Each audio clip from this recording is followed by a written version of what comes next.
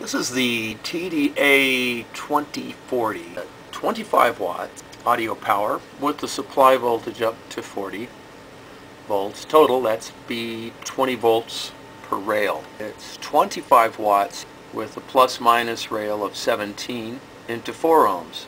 They talk a lot in this amp about 4 ohms. You don't see much that they mention about 8 ohms. This is the only 8 ohm figure it's showing, and over here it shows it to be like 12 watts on the average, and that's the typical rating. And again, under the typical column, 25 watts, 4 ohms with a plus and minus of 17, but that's 20 to 22 watts. Again, this is typical or middle of the range figures for the 2040. This is one of these kits that you can buy on eBay. This one, the TDA2040. So this one I had to put together. This is a single supply, okay? This uses the single supply. This particular one shows a 2030. I have the 2040 version of it, and it's a single supply. If we look at it, we'll notice that you got the V plus here and then the ground. So between these two, it's like no more than 40 volts. These chips are very prone to oscillation if you exceed maximum voltage of 40. We're going to look at this circuit right now and see what it'll do. So this says 8 ohms, but I'll be looking at an 8 ohm and 4 ohm. So let's test the voltage on this one.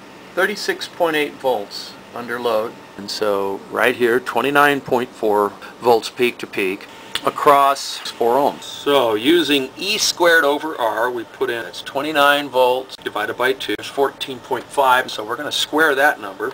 Now we divide that by 4. That equals 52 watts peak. That's just peak. So we divide that by 2 to get RMS. There it is, 26 watts. More than satisfies 25 watts here. And that's RMS power. So this amp, like it is now, will make rated 25 watts and then some.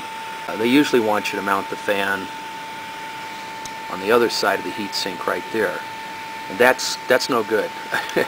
This is the best way to mount the fan because the air is blowing down over the fins. It works far better. Now we'll check it on the 8 ohms. They're saying 12 watts nominal. We'll check it on 8 ohms. So next I'll build the amp with a plus and minus supply, and then let's see how it works. Here was the board from which it was. You'll see it went right there. This is one of those boards. We saw the results on this from this board, built it to this. So again, we'll look at kilocycle for 1 kilohertz, and so right here 29.4 volts peak to peak into 4 ohms. So let's check that calculation now. 29.4 volts peak to peak. We get a whopping 27 watts. That's RMS watts. Now we'll do it with just 8 ohms. And without touching the volume control or the frequency at 1K, we go over here to the scope and notice it's still at just a hair above 29.4.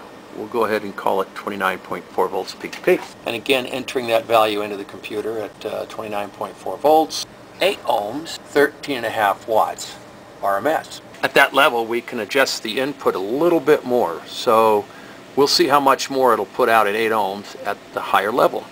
You have a little extra with it. That's 31.3 volts into 8 ohms. 31.3 volts peak to peak. And look at that. Over 15 watts RMS into 8 ohms. There's 8 ohms. 15 watts RMS, over 15 watts. So the TDA 2040 we've seen will do power output into 4 ohms up to 40 volts. They mean that. When they say 40 volts, don't go over 40 volts, the thing will become unstable. Otherwise, the TDA2040 looks to be a really good amp into 4 ohms.